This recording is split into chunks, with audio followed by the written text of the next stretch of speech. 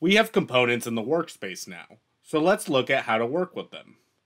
Open the Components panel. The All Component category specifies the total number of components in your workspace. Use the drop-down menu to filter by component type.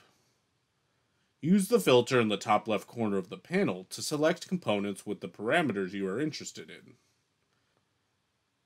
You can search and select parameters such as the component dimensions, nominal values, case code, tolerances, and any other defined parameter.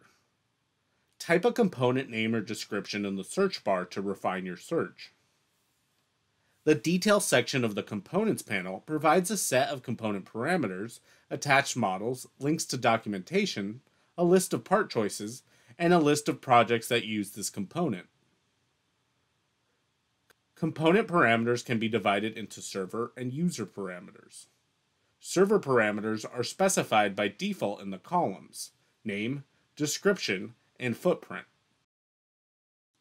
Custom parameters depend on the component type, such as a part number, manufacturer, resistance or capacitance values, and many others.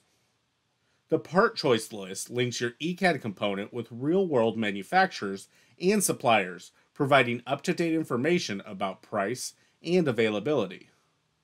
Part choices are added to your active BOM anytime the component is placed, providing consistency across designs.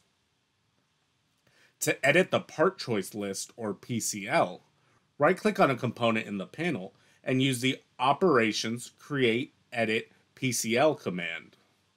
You can use the Add and Delete buttons to manage alternative part choices. By default, 3 parameters are specified when searching for part choices: comment, description, and name. The priority of entries is specified in the settings.